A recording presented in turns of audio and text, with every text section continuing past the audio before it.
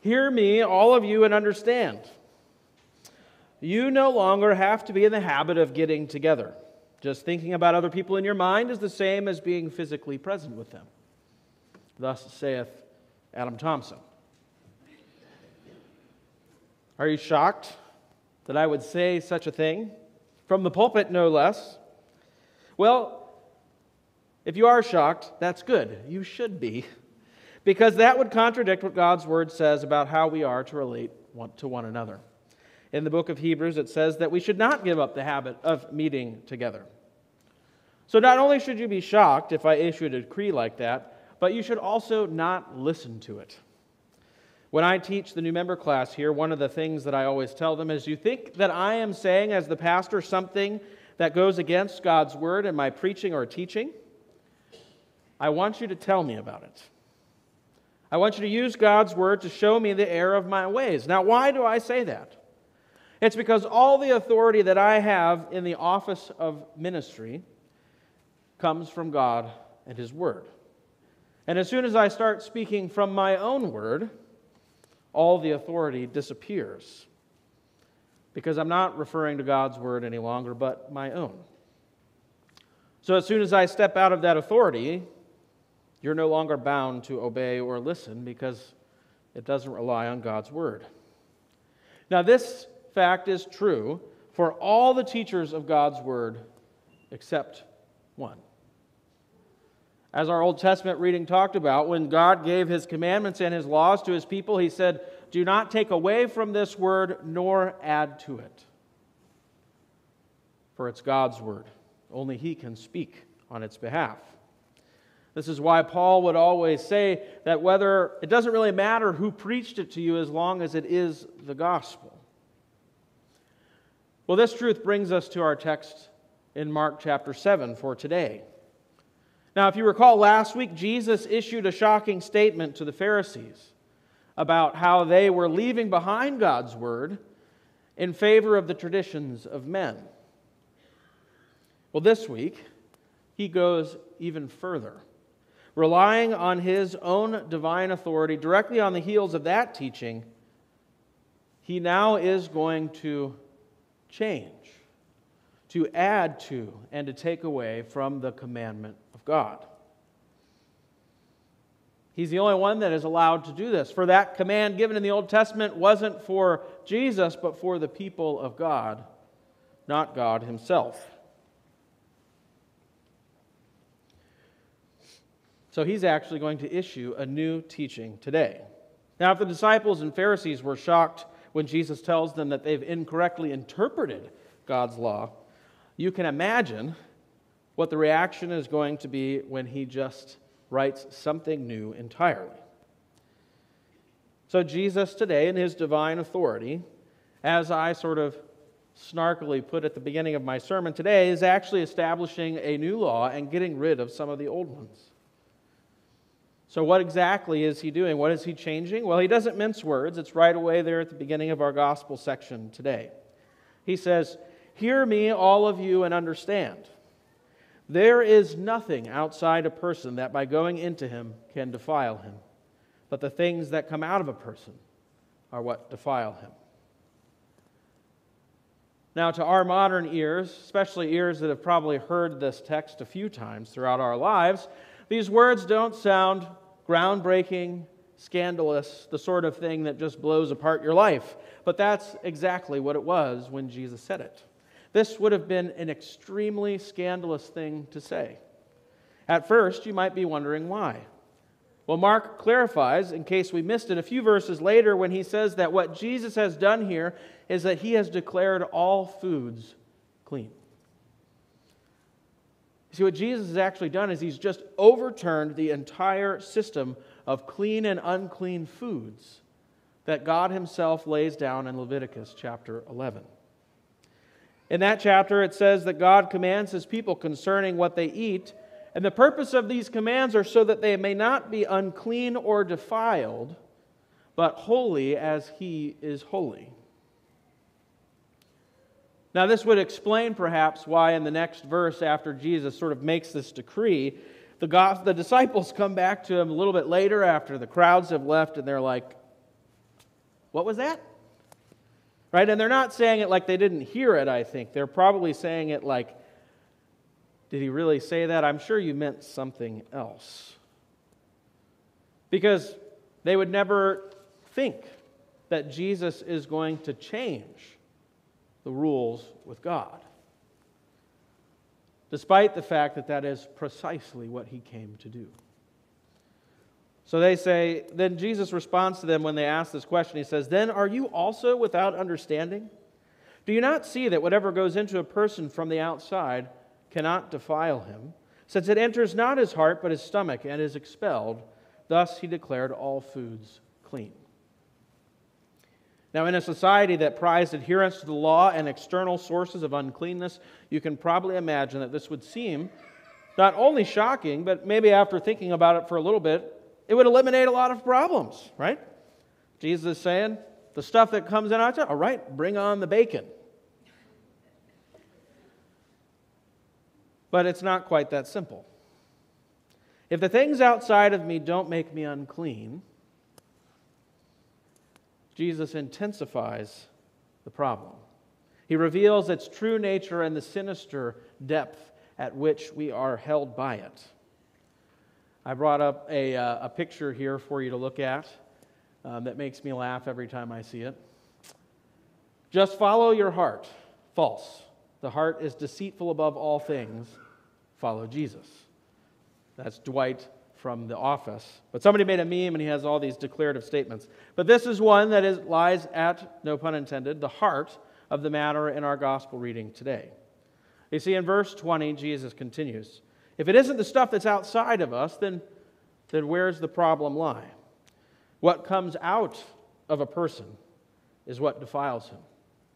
For from within the heart of man come evil thoughts, sexual immorality, theft, murder, adultery, coveting, wickedness, deceit, sensuality, evil, slander, pride, and foolishness.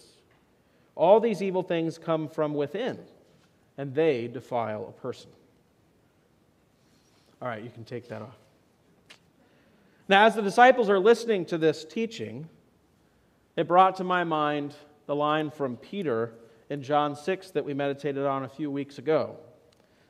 After a particularly hard teaching of Jesus, which for the disciples at the time, this would have been very difficult, because Jesus is changing something that God had said prior. And this is the beginning of what they'll come to understand are very important changes, but this one is difficult to hear because it makes it so that we have no excuse. The things that make us unholy and unrighteous, we can't blame them on external factors. We can't blame them on things that happen to us, but instead Jesus quite bluntly says they come from within. And so when we hear things like this, I think we echo the same thing that Peter says to Jesus after he talks about eating his body and blood as the bread from heaven. And a bunch of his disciples leave him. And he turns to the 12 and says, are you going to leave as well? And Peter says, where are we going to go? You are the Son of God. In other words, he has the authority to do this. Where else can we turn to for the words of life? Thus far, we've considered the real gravity of what Jesus teaches here. He is, by relying on his divine authority as God's Son, changing the nature of the relationship that you and I have with God. Now, at first, it seems like bad news, because he's plumbing the depths of our sin. He's intensifying it to such a degree, we just want to throw up our hands and say, well, what can we do about this? Because when it was something outside of us, okay, we could just keep that out. But if it's already inside, what hope do we have? You see, before with the sacrifices and the food purity laws that God gave his people, he was doing something temporary, something to maintain in order to stave off the temporary effects of sin. But this was always done as a precursor, a foreshadowing to what Christ has come to do and is beginning to teach his disciples and us today. that he is the coming Savior, the Messiah, the Holy One of God. Now, when he arrived, he was going to do something new that had never been done before. Now, necessarily that meant everything associated with the old covenant way of keeping us holy before God is about to change. And today in Mark 7, we hear the beginnings of this real change in Jesus. The key change is that our relationship with God is no longer going to be defined by rules and the keeping of rules. That's what it was until we got to the crucifixion and resurrection of Jesus. That is why when you read the Old Testament, it says, "If you keep my commandments and statutes, then." But there's only one problem with that. The law of God didn't go deep enough. It turns out that the law protects us from the external consequences of the flesh, but it can't fix the real problem. The real problem is that you and I need a new heart. A lesson my father taught me when I started to study to become a pastor came to my mind as I was preparing for this sermon. He taught me to remember as a pastor, especially when I'm tempted in frustration, when I feel like people just aren't understanding. He reminded me that the law doesn't change hearts. Only the gospel can do that.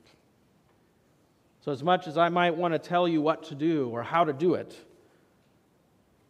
that's not enough. That doesn't deal with the real problem.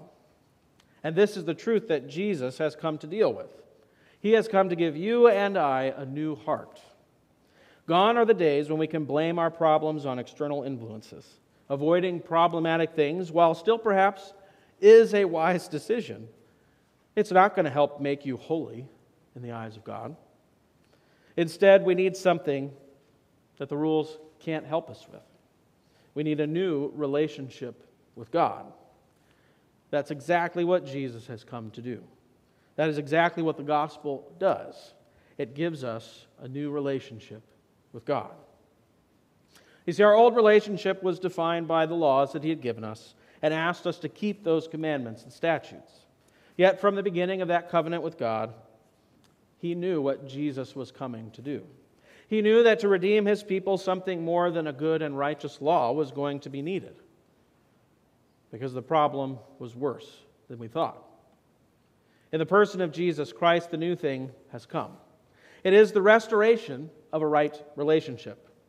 So if you wanted to summarize the change that Jesus is making in the gospel reading today, or really the change He's beginning to reveal to His disciples, you could say that He's exchanging rules for a relationship. Rules for a right relationship with our Heavenly Father. Now, you all are pretty familiar with God's Word, and you know there are many times that Jesus intensifies the understanding of the law. He does that in the Sermon on the Mount most famously. Right? Just to take an example, the fifth commandment, you shall not murder. At first blush, seems like, well, that one's easy. And then Jesus says, but if you've had hate in your heart for someone, you're guilty of breaking this commandment. And then we're left despairing. What can we do when what defiles us comes out of our own heart? And He does that on purpose because He wants you to die to self. He wants you to despair of any hope that you're going to place in your own doing of right deeds. For He knows that's not enough. And in despairing of your own efforts, the gospel comes into play to draw your eyes and your feet after Jesus. In the recognition that it is an impossible task to save ourselves, today He's beginning to reveal the full purpose of His mission, that He is going to do the thing that we cannot, that He will fully restore His sinful people to a right relationship with God by giving us a new heart, to deal with the sinful and defiled heart of man once and for all, to make you holy as He is holy, clean and pure through no deeds of your own, but through the deeds of your Savior Jesus and the perfect relationship, one as a son to a father, that he gives you in his death and resurrection. So to close, I will, as is my call to do, echo the words of God that we've received in Jesus, to hear the blessed truth of the gospel and understand. So I say to you, hear me, all of you, and understand. As it says in Romans chapter 6, but now that you have been set free from sin and have become slaves to God, the fruit you get leads to sanctification and its end, eternal life. For the wages of sin is death, but the free gift of God is eternal life in Christ Jesus our Lord. In the name of Jesus, amen. May the peace of God, which passes our human understanding, guard your hearts and minds in this new thing, this gospel, and the promise that it brings you a new heart and makes you right with God. May that sustain you throughout the spiritual warfare and difficulties of this life until he comes again to make everything new. Amen.